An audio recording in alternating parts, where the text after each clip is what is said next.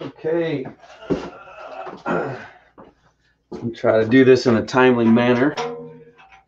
For those of you who are watching, thanks for hanging out. This is Dave Webster, Identity Crisis Design. What's happening today? So I had a bunch of these little panels made up.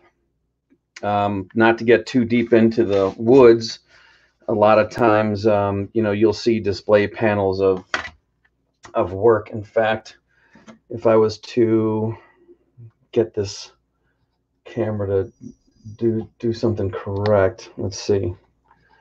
I'm just gonna take this off real quick and show you what I mean. Okay. These pinstripe panels that are all along the wall here. This is like how you display, pinstripe work on a piece of metal. That poster right there is from one of my good friends. He sells his craft and then his brushes and some of my tools too. In fact, the one I'll be demonstrating in a little bit. Most of the time, panels like this, they're about this size. When you go to sell them, and a lot of times we'll do auctions for charity, and around this area, I've just had a conversation with a friend slash boss who also does some custom paint work. And he had this, we were talking about, our tendencies to undersell ourselves. And what it basically came down to was that this region, Western Pennsylvania, for whatever reason, is full. I mean, I know what the reason is, and it's hard to explain, but it actually has to do with the lack of weather. And it's hard to get people to pay for it's hard to get what you're worth from your customer base because they have no economic experience outside of Western Pennsylvania. Because the people who tend to move here, the people who are born here tend to stay here, and the people who move here tend to stay here. So it is one of the retirement population around Western Pennsylvania is fairly high. And one of the reasons is because we don't have Tornado Alley, we don't have hurricane season, we don't have flooding, how many tornadoes happen in a year in a place where tornado alleys happen? We had one in 96, we had a blizzard in 93, we had a flood in 2005, and we don't have hurricanes. Other than that, it's basically, 4 seasons. And other than the geography, it's something where people they know that they're going to come home and the house is still going to be there. It's not going to be underwater. It's not going to be covered in snow or gone. So because of that, because there's a lack of experience of economics in other regions, we manage to quite naturally we end up having this culture of tire kicking around here.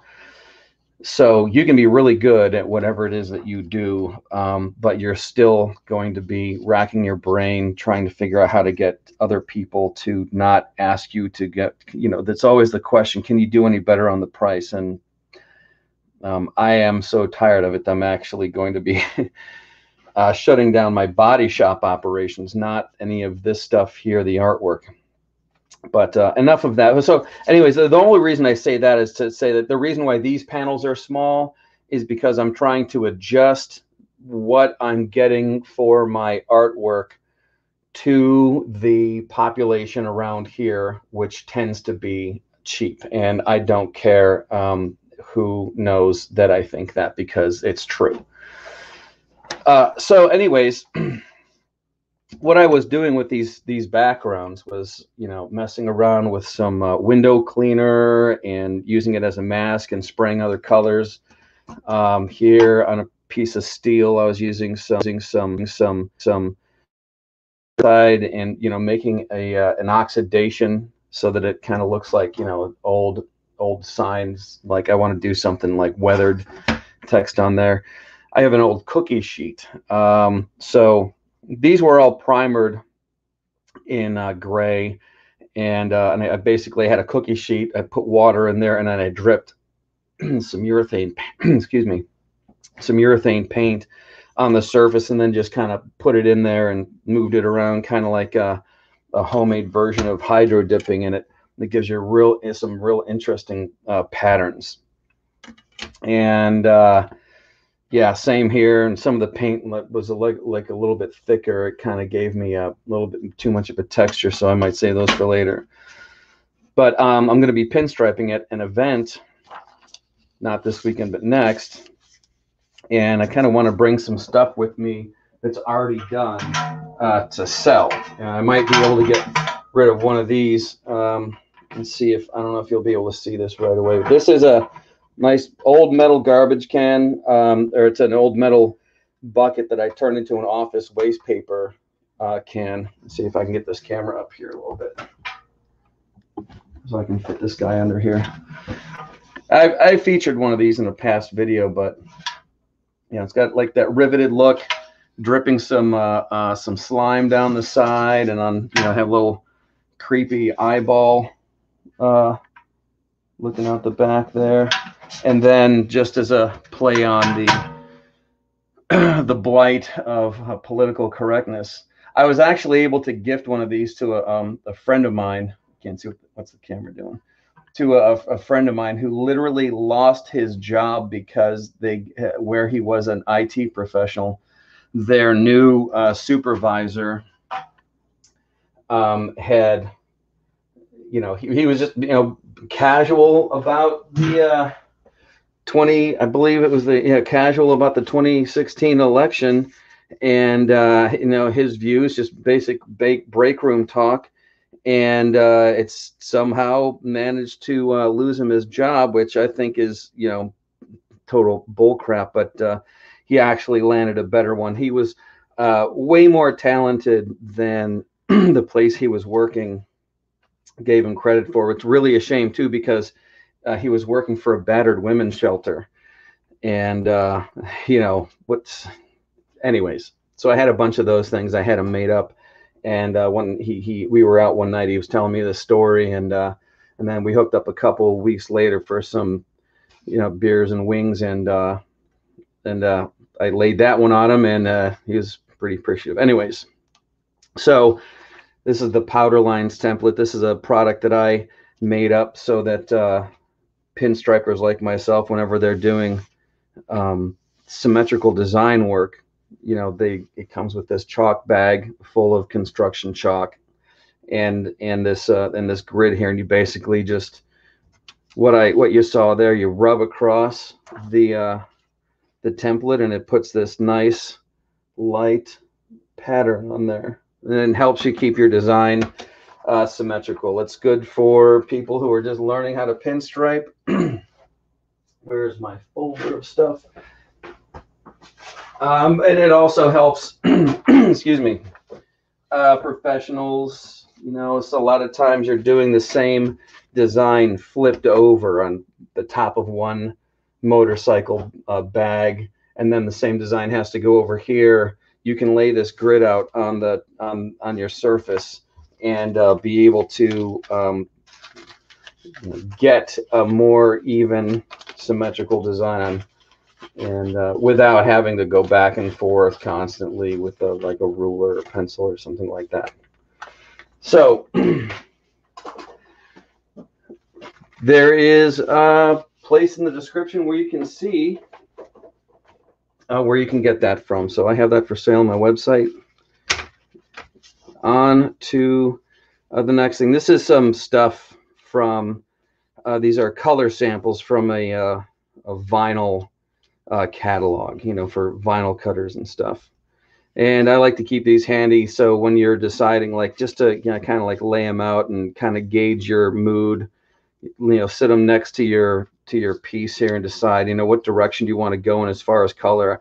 I have a tendency to stick on the same what do you want to call it, on the same side of the color wheel as the background. I know a lot of guys like to go off onto the other side, but I think I might try working out some stuff with these colors here. And this is just, you know, like I said, you know, you kind of put it against the put it against the panel here and see, you know, what kind of color combinations you might want to come up with what makes you feel good. So I thought I would demonstrate that, and put these guys away, and I'll pull out some paint and some brushes. It always makes me a little, I don't want to say nervous, but I have a tendency to overpack. I don't want that. No, I want pink. Sorry guys, I'm way far away from the microphone looking for colors, and they're all they're like in the bottom of my. Let's see what else is going to go good with that.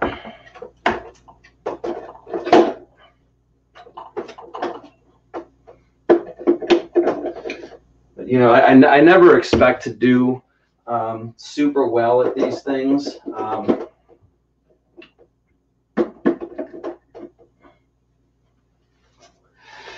I mean, in fact, this is going to end up maybe sounding like some kind of a, not a manifesto, but I'm still trying to work it out in my head. Where's my brush? There it is. Okay. And right, so as I have explained in past videos, the way these paints work, you can clear over the top of these paints. These are enamels. These are one-shot enamels, and you can clear over them if the paint has been catalyzed. So we're going to do that. You want to catalyze the paint regardless, because what you end up with is paint that doesn't stick around. In other words,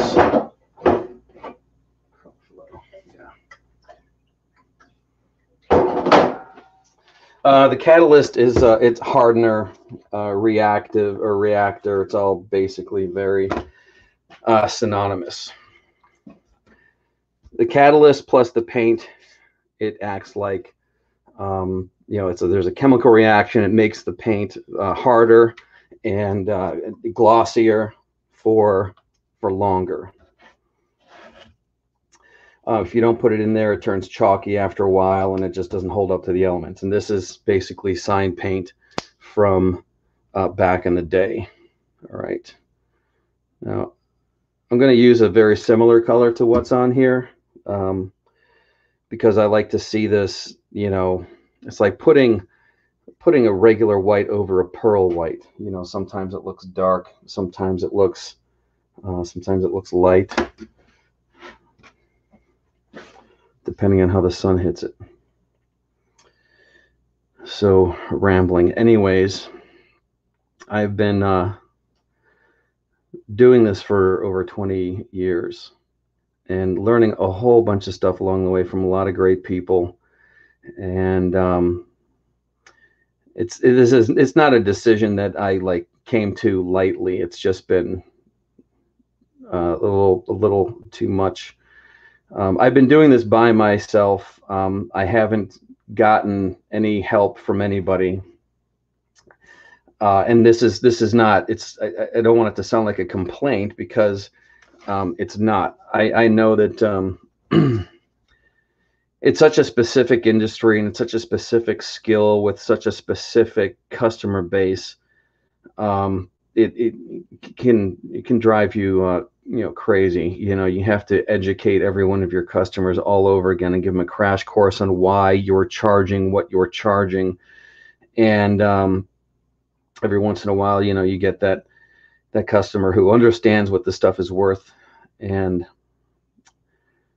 but anyways, I'm shutting down my body shop end of the operations. In other words, I share space with a couple of guys that run their own auto body business. I do not do auto body, but there are aspects to this that are similar. If you're going to do custom paint on someone's motorcycle, you have to prep the surface, get the primers on there, and make sure that you're not going to have rust come through down the line, or that the weather is going to affect it badly, or that the paint's going to come off if a strong wind hits it. like a 93 Buick LeSabre. So just trying to get this paint to the right consistency so that it doesn't slide all over the place. So for the longest time, I've been doing my own bases and primers and finishes and things like that, because there's a difference between somebody doing collision work and somebody doing custom paint work. And a show finish, like where it's like a nice smooth mirrory finish, like there's no ripples, there's no orange peel, it doesn't look like it came out of the factory. I spent so much time learning how to do that and getting that right, only to find out that the people that I'm trying to do this for don't know anything about. The majority of them don't understand the difference. So when they say things like, well, yeah, I'm showing my car here and there and whatever, I know who they're competing with more than they do. It's just like having a trained eye. And in order to be able to put a finish like that on there, and that's not what's on these. These are just trinkets. I just want to get some product out so that I can sell something at this motorcycle rally.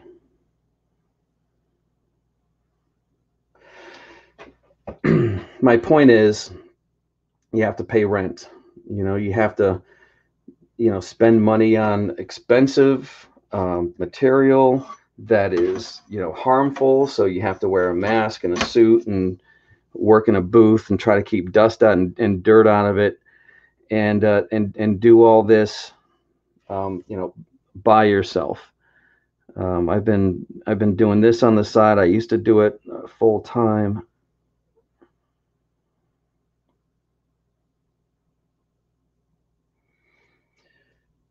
And I'm over it. I'm not over this part. I like the pinstriping. I like the art end of it. And it just, it occurred to me the one day, like, why am I bending over backwards, trying to be the best auto body guy that I can be? Well, now that I know how to do it, I know how to find somebody who can do it just as well or better, because they're actually dedicated, and it's in their blood. I was learning how to do this, the primers and the finishes out of necessity, because I couldn't trust anybody else to put a good finish on my work. And at the time, I didn't want to give any of that money away. If I can do it, then I can get paid for it. But going back to the Western Pennsylvania mindset on this stuff.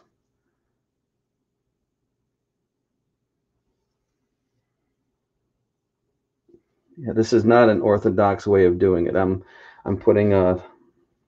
working from the outside in. Normally you work from the inside out. Dash here. I'm going to go straight through that, kind of straight through that. Next to this one, I'm going to see if I can and see how this works the whole way down. That's basically what the template is for. If you guys can even see this, I'm not sure. There's a lot of reflection. Yeah, it should be okay. Let's see. Yep.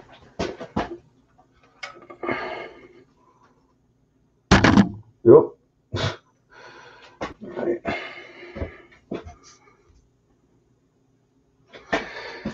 Yeah, so I'm going to go to this thing, and I mean, there are days where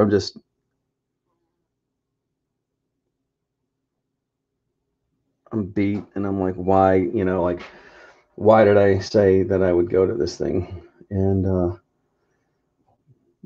because a lot of times I end up talking to people about these great ideas that they have, and they're really excited and stuff. And I'm like, all right, well, it sounds great. Give me a call. And then, you never hear from them. And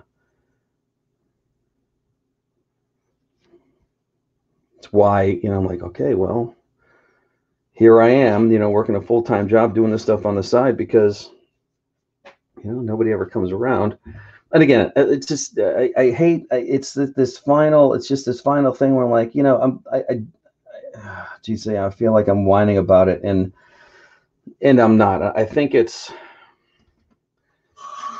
providential, honestly. I ended up chasing airbrush. I fell in love with it, and then I got into the motorcycle custom paint community, and then one thing led to another, and then I'm learning how to do body shop stuff and chasing down all this information and doing it all this time. And you just, you realize after a while, you're like, when I was a kid, I never expected to be here. In fact, I always tell people ask me, how did you get into this? How did you get into do pinstriping and airbrush? And I'm like, by accident, by total accident. Yeah, another cardinal sin. I shouldn't have done that. If you're right-handed, you start on the left side. Easily remedied here. And conversely, if you're left-handed, you start on the right side. I hope I said that right. So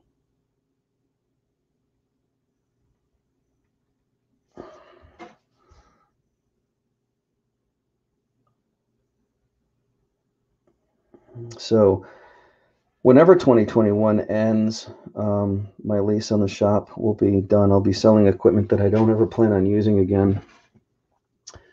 And I'm going to be just pursuing something else, try to do more streaming. I'm the people that follow this channel know that I'm working on a comic book, and that's the thing. It's all of the artwork that I've been doing,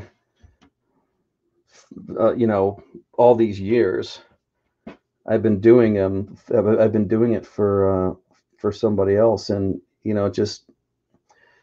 it occurred to me one day. I'm like, it's not wrong to just say, just no, for whatever reason, like when they say, like when you walk into a store and it says they reserve the right to refuse service on any grounds. And it's not out of hate, although there is plenty of aggravation with, any craft like this. It is selfishness, and I believe it's justified. This is my talent, whether it's a gift from the Lord or something that I worked at. It's still, I'm the steward of it, or it's mine. And I want to do it for myself now. I'm like on the, yeah, am I off on that? Kind of looks like I am, but I don't think I am. Sometimes the template will lie. But I mean, it's like I've been dedicated to the craft long enough to where, I'm like creating and selling equipment for other people that do this. I've got a, gold leaf spinneret tool that we use to spin gold leaf, which is another part of custom paint that, it's just beautiful when it works out right. Like a lot of this stuff, I don't plan on quitting, pinstriping. There is a bread and butter as a part of the what do you want to call it, of the customer base, and that is pinstripe repair. I get a decent amount of that. There's some clients where you go to the body shop and they've got a car with a pinstripe on it that's been painted, And, you know, I go out there for $100 minimum and match the color, put the stripe back on the car. See you later. Don't charge tax because they're charging tax, and it makes it a little easy. Okay, let's see if I can move this around a little bit. You guys can see where that orange is gone. So it's a nice, it's a subtle thing. It's almost like just another piece of the background. So what am I going to do here? I'm going to try this. I don't know if I should use one of these or one of these. If there was anybody in the chat, I would ask them, but there isn't because I never give anybody any kind of warning that I'm going to be doing this. Let's see.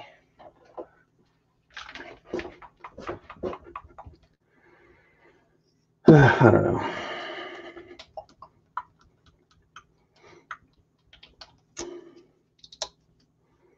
Yeah, we'll go with the salmon pink.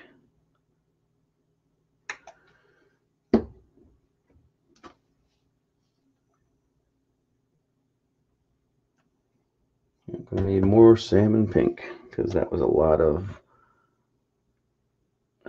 catalyst. Let's get that mixed up a little bit. Palette the brush, and just keep paletting until until it's got a nice drag. If your paint is too wet, it will spread out and give you a real super thick line. What we in the industry call fat ladies. Oops.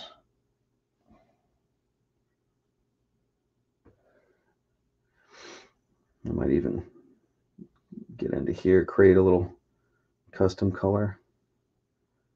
That way it's not such a huge transition from this orange to this salmon, which I enjoy right out of the can.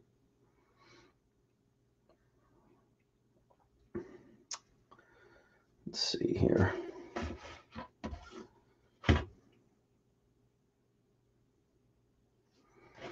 And I had to get some content up there. It's been like days, and it's weird. It's not like some kind of a race, but when the people that you follow are putting out more content than you, and I mean, like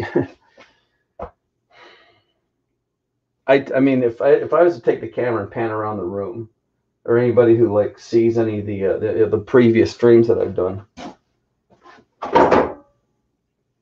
so I can see this big fat fly going around the studio here. But it's like, it's a mess. And one of the things that it's like the end of 2021, the next year I'm taking a sabbatical from all the dealership events. I need to stay down here and get my head right and get organized, build some bookshelves. I've got there's a vinyl cutter over in one corner. I don't know if you guys can, on one side of the table here, that's a transfer tape roller. It fits nicely over there, so I can produce like vinyl graphics for stuff, and like all this equipment that I have that has nothing to do with comic books that I need to find space for, that I'll still want to use, because it's not, I don't want to just like quit everything and just do this comic book. What does it got up there? Hair.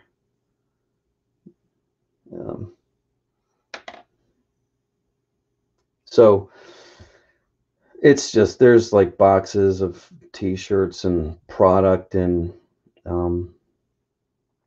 it's whatever, it's everywhere. I'm sure everybody's gone through this before. All right, let's see. Well, now that I'm looking at this, I'm trying to figure out what's the top and what's the bottom, and I think I'm going to go with this is the top. I am going to try to ignore all of the orange that I have on here and not try to go along with the same strokes. Like I said, I want this orange to basically just be as much a part of the background as the rest. And maybe it'll be interesting. Maybe it'll look like crap. Who knows? All right. Let's stripe.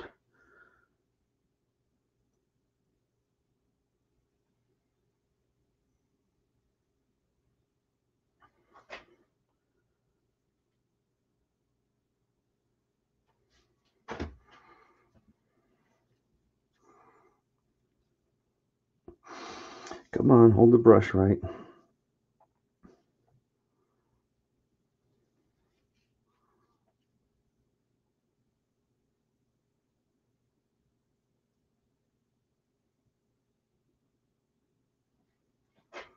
And a little over to one side there. Let's see if I can fix over here.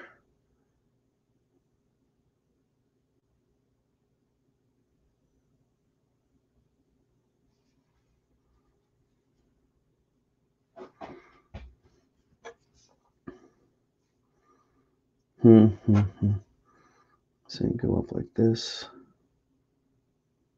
and like that.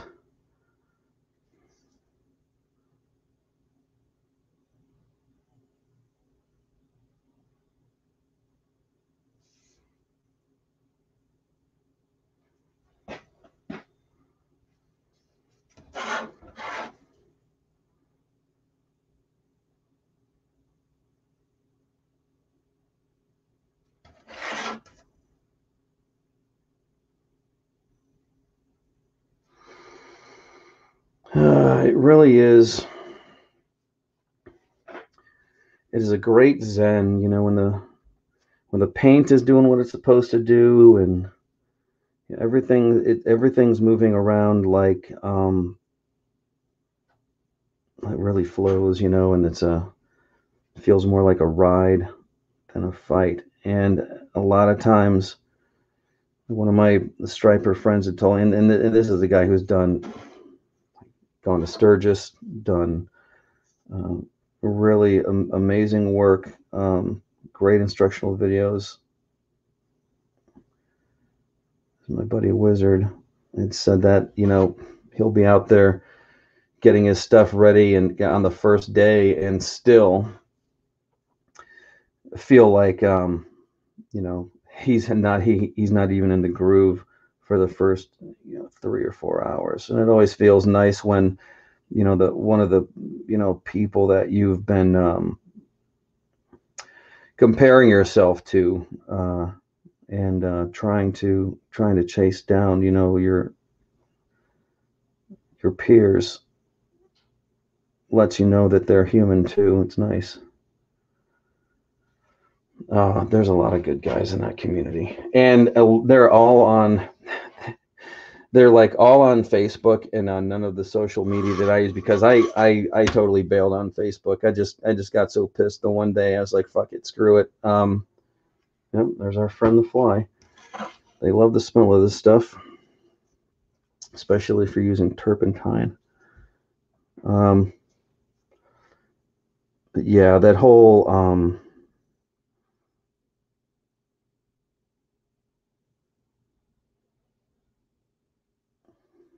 where was I? Oh, Facebook. Yeah, I was just speaking my mind about stuff, and apparently, and I don't know how this is possible, not, and of course, none of this my striper friends or anything like that, but you know, people in my family are giving me shit over. That's not going to work.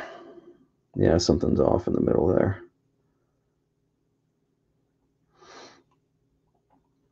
You know, just giving me crap over, you know, speaking my mind. So it's like, all right, fine. And that usually it seems like life is a lot better now because I'm, quote, not talking. Um, Sometimes relationships are just a lot better. You know, like, we do a lot better in real life than we do on social media. So if you don't follow me around to the places I like to hang out, then maybe, just maybe, we won't fight in real life. All right. I'm going to put a just some let's see, independent elements out here. I don't want to bog it up too much.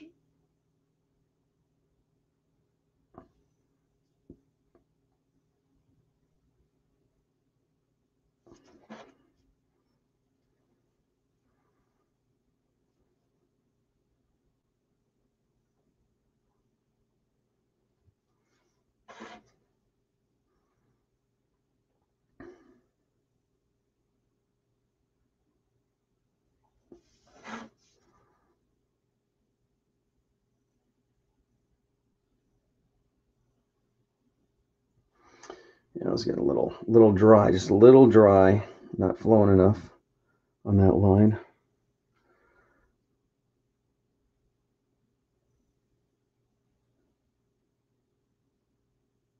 Almost flowing too much on that one. That was close.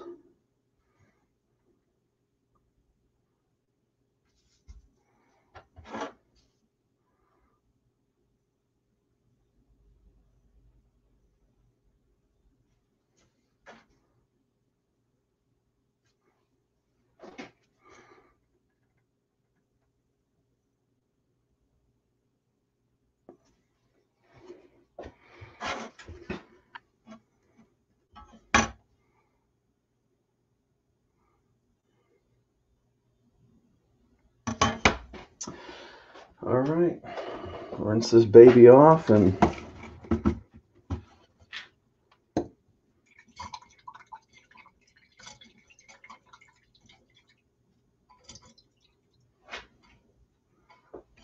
there it is. I had a towel here.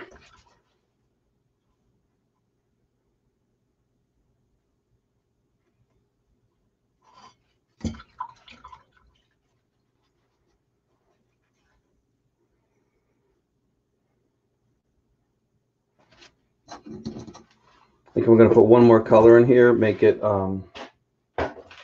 simple, and then call it, because it's not that I don't care. I just can't afford to take too much time on these.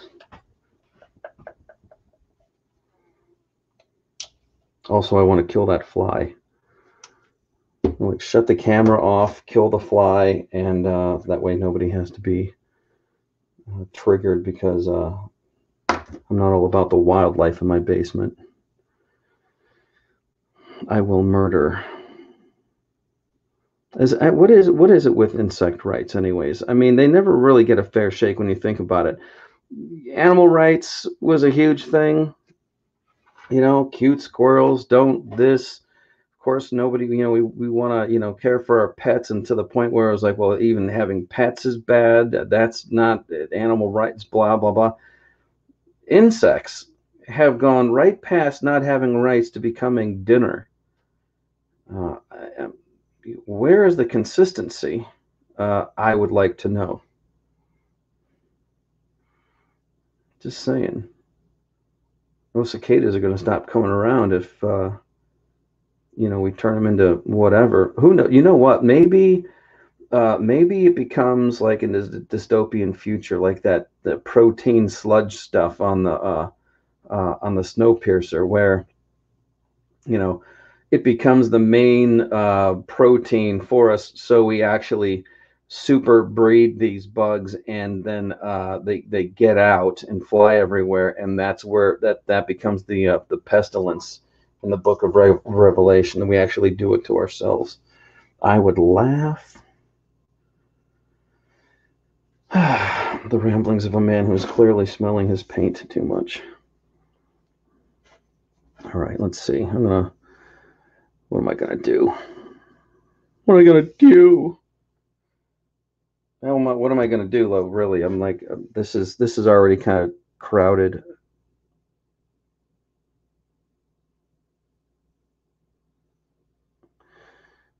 I don't know that. I don't remember what my grade was in color theory, but something's telling me that I just passed, because as soon as I put this yellow down, I think I started going irk.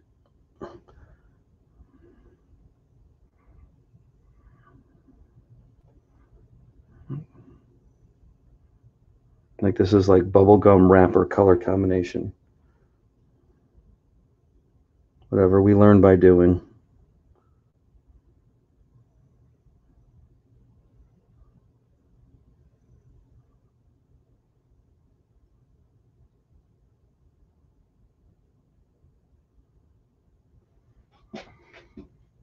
Doesn't it? This is like one of those weird, like, this is like saltwater taffy colors.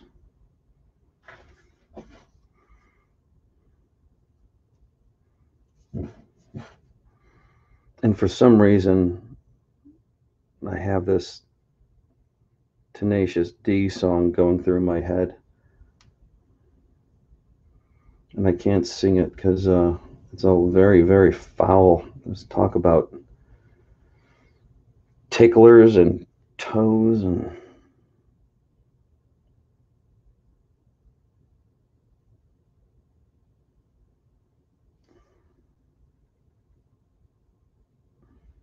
again.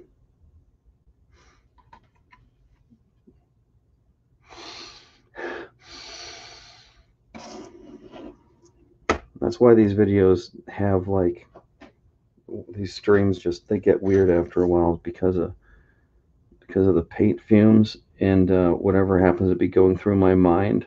And then there's this slight sense of obligation that I should be talking about something while I paint to make it more interesting.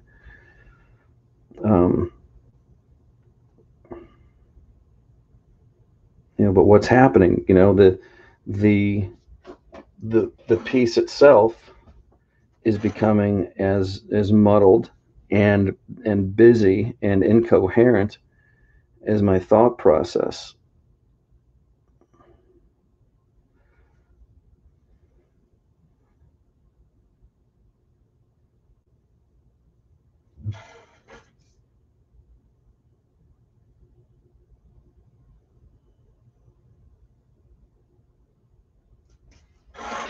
So is there a connection? Who knows?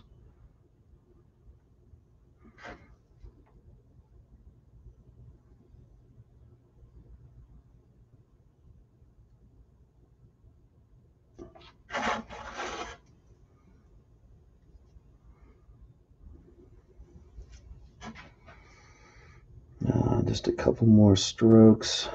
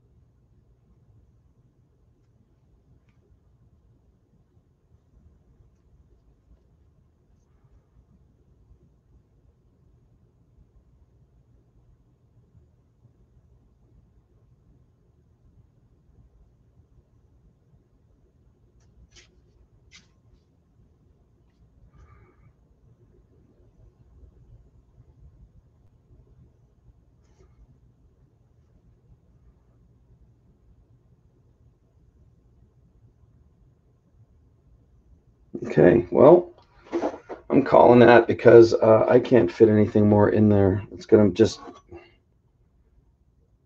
once I get the grit off, which you just take off with a dry towel. My motivations are not that pure. I want to get some content out there. I want to get some good content out there. I don't know if this panel is it. It might be that I end up just wiping the whole thing off and trying again. But I'll leave the stream up because there's nothing wrong with being real on the interwebs. I'll maybe try something else tomorrow. So to clean off my brush and soak it in some 10W30. Make sure that any of the little paint particles and stuff that are still in there. Actually, I'm going to rinse this off a little bit more because I can see some pink way up at the top.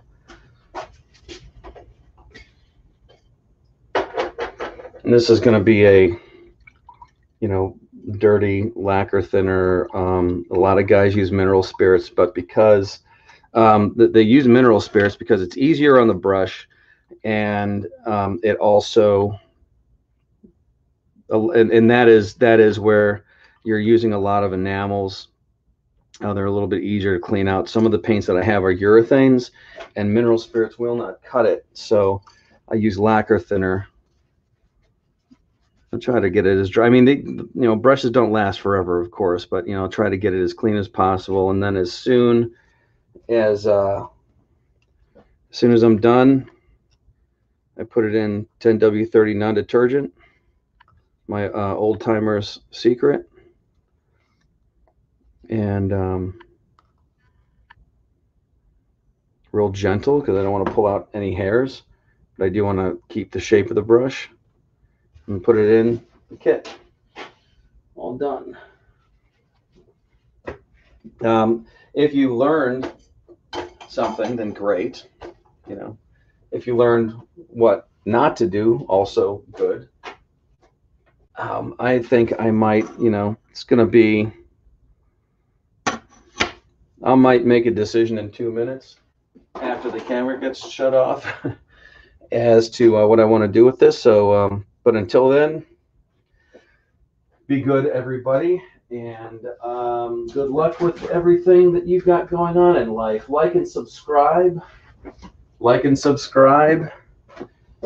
Like and subscribe. And maybe on the next video, we'll get some comic book stuff going, because I did pull in a bunch of stuff from my local shop. Not the least of which was I actually completed something. This will be a completely different video, but I was able to get the rest of these things that I've always wanted since I was a kid. There's a story behind that one. I don't know how much time I've got left before I got to go to work, so you guys take it easy, and I will talk to you later.